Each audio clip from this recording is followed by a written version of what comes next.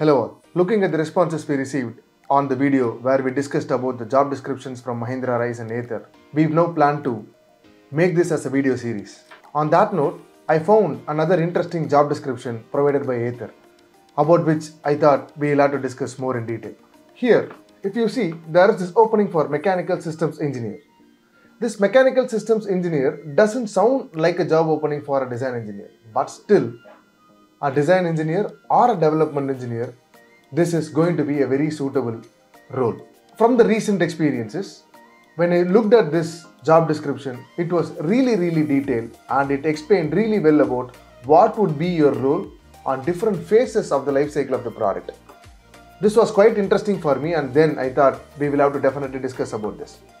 So as a mechanical system engineer, what is expected from you is on different situations. Say for example, on the concept phase, you will have to be having the understanding of product specification and translate that to vehicle level specification. What is this?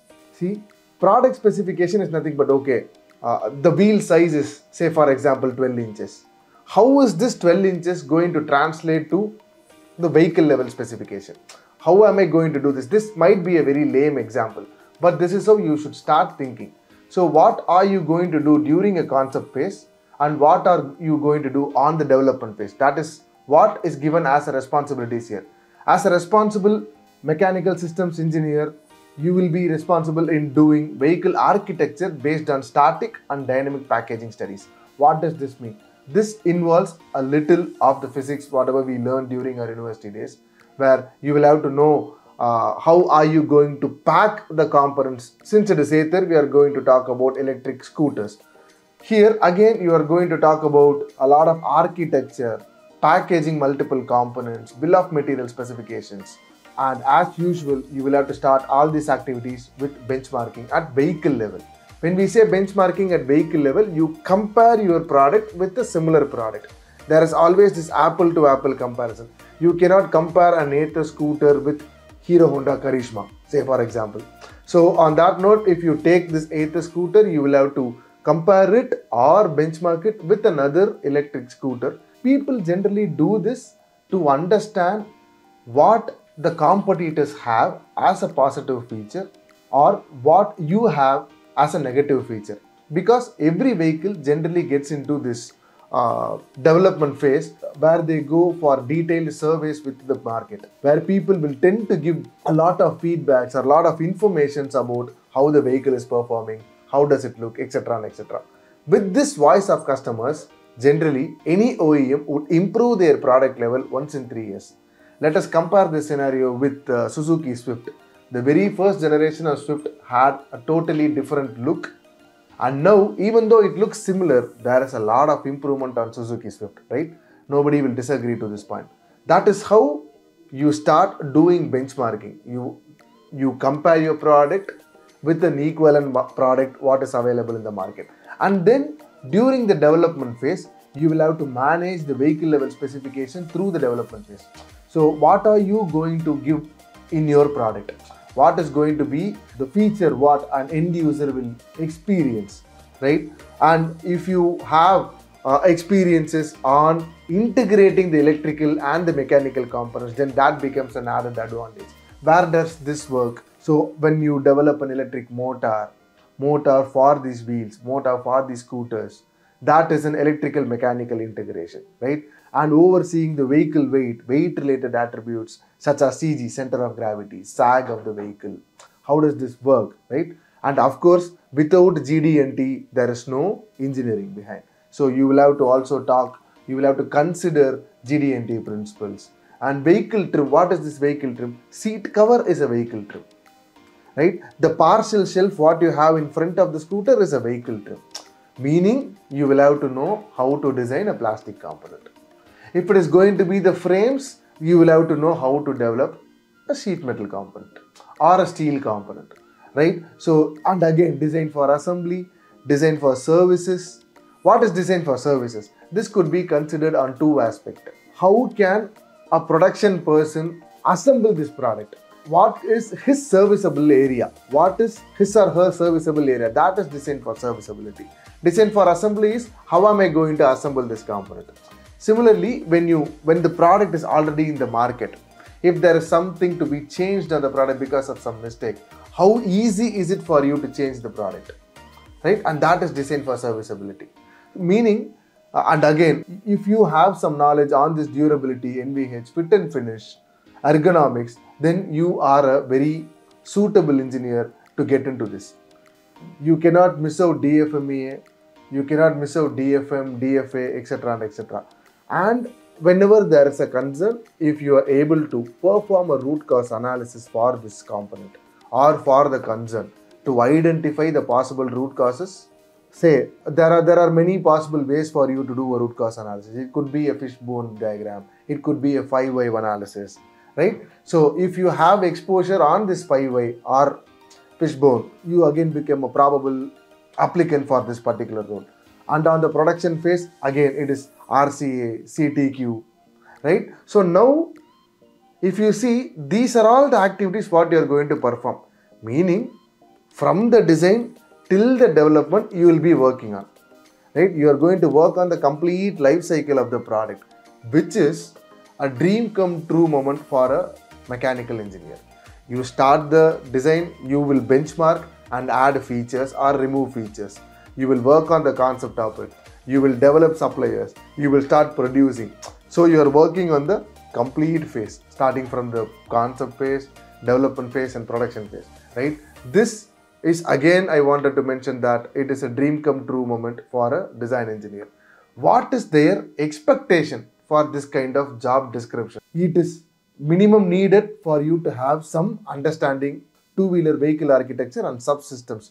What is vehicle architecture and what are subsystems? Subsystems here are nothing but the locking mechanisms, the headlamps, the tail lamps, etc. and etc. You should have the two-wheeler mechanical layouts, system engineering approach, concept generation and problem solving, team center NX and WIS markup, GD&T, understanding DFX. So these are all the common things what a person with around 5 to 6 years experience would generally have. A 2 to 3 year experienced candidate will have at least 2 to 3 of this particular expertises. Say for example, a 2 to 3 year engineer would know how to use Team Center and NX, would know how to work on this GD&T, stack-up analysis, which is very, very critical during assembly of the part. And if a person comes from this production or quality background, they'll know how to work on this agile methodology on the product development, right? And they'll have a lot of inputs on producing these components. So this is their minimum level expectation. This doesn't mean that you will have to satisfy all these points. If you are satisfying at least half of these points, then you become an eligible person to apply for this mechanical systems engineering. What kind of people do you think will apply for these roles? Firstly, the people from the production background who had worked on complete development phase is a very right person to apply for this role. Secondly, a person who had worked on designing and developing a component. What is developing here? You talk with the supplier, you understand the production process and you get the proto build of this particular part. During design phase, you would have also benchmarked with your competitors and then develop this particular component. See, a person who had designed and developed a particular piece, it could be steel most probably, it could be plastic, the second best probability. If you had developed a steel component or a plastic component, it need not even be a two-wheeler, right? It could be a four-wheeler component. It could be a heavy vehicle component. If you had worked on those particular items, you would be another possible candidate for you to apply on this particular role.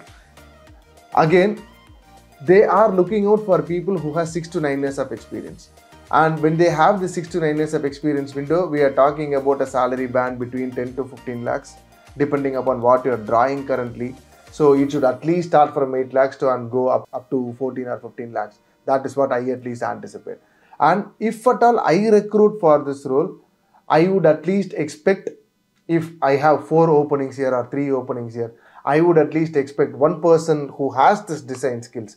When I say design skills, I am talking about understanding the material, understanding the tool very well and knowing how to approach on designing a component. And I would have another person who has this quality background, who had worked on solving a lot of quality concerns, who knows who has a lot of exposures on root cause analysis, and another person who has a mixed experience of both this design and the development would be the right choice for me to have shortlisted if I am recruiting for this particular role. On that note, if you don't fall on any of these categories, how could Skill-Lync help you develop these particular skill sets? Here at Skill-Lync, we've developed a particular program called Postgraduate Program in CAD, where you will be designing and developing multiple components of different materials. Say for example, sheet metals and plastics more in common. I know for the fact that people will not disagree if I say 85% of automotive components are generally plastics or metals, right? So on that note, if you have this expertise on designing and developing a plastic component or designing and developing a sheet metal component, there is nothing better than that. You can already start applying for these roles. But how should you study these particular courseworks? These courseworks should be studied in a way that you perform a lot of projects. A lot of projects is what is very, very important. And how could you do that? And that is what we would be teaching you during this postgraduate program in CAD, which is almost a 9-month long program, where you will be exposed to plastic design, sheet metal design, wiring harness, and BAW fixtures, lighting and seating. Across these programs, you will be also doing multiple projects where you will develop a lot of plastic components and a lot of sheet metal components. And these projects would start from developing a very basic lower panel, lower trim panel, and it can go in more details like developing the complete door panel or the headliner of a car and more like that. Together, if you look at here, you will be exposed to more than 30 plus projects across multiple courseworks, right? Across sheet metal, plastics, GD&T, etc. and etc. with different types of material.